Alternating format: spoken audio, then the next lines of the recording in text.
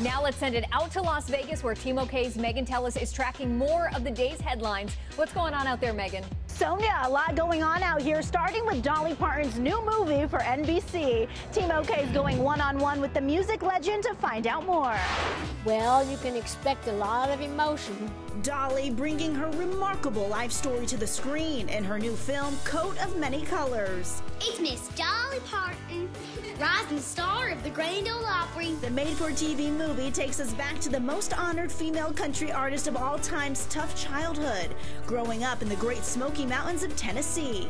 Dolly ain't sung a note since the day the baby died. This takes place at a time when I was 9 years old, and it tells the story about the Coat of Many Colors and some other losses where we lost a little brother. So there's a lot of emotional ups and downs, but there's a lot of fun too. Why are you sewing on that blanket?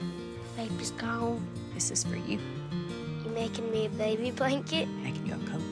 The coat actually exists. It's on display at Parton's theme park, Dollywood. The song, Dolly's favorite she's ever written. The story, timeless. I really want people to see the love that my mother had. You know, she had 12 kids and she loved us all. And my dad was a hard-working man, so I'm hoping that people will get out of it what I tried to put in it. But I really hope, more than anything else, that it brings families a little closer together. Grab a spot on the couch with your family and catch Coat of Many Colors Thursday night on NBC.